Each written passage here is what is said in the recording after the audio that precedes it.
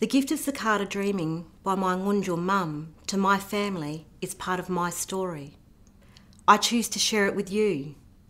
This draws on the intergenerational knowledge that I have been given by my late mother, Gumillya Baker, who grounded me, nurtured me, and taught me about strength, resilience and culture.